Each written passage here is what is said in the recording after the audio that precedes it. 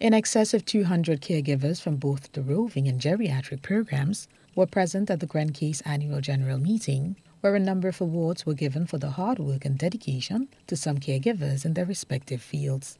Program Manager of GRENCASE, John Williams, gave a brief overview of the organization's 4th AGM and its overall goal in assisting vulnerable elderlies throughout the island. This, as I said, is our 4th annual general meeting.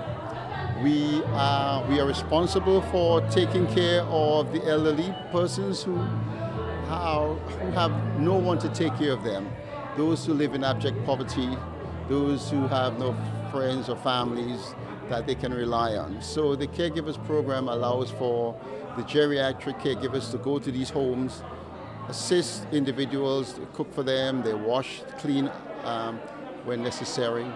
The Caregivers Program has 4 registered nurses attached to different districts, working closely along with the caregivers to ensure that the required medical assistance is given to every client. Nurse Janine Gatt-Welch spoke on some of the most prevalent diseases recognized while working with both the roving and geriatric caregivers.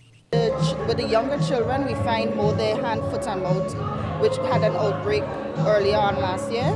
But with the elderly, we find more the diabetes and the hypertension as being the major causes of, the disabilities and so on for them in the community.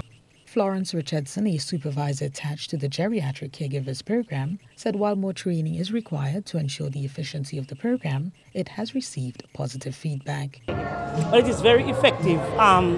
First to begin, there are persons out there who can't really take care of themselves, okay? So we go in and we do as much as we can to make them comfortable. Although we say it is for 60 plus, but there are persons on our program who is not yet 60. They meet the criteria and we are doing for them, and they are very appreciative of what we are doing.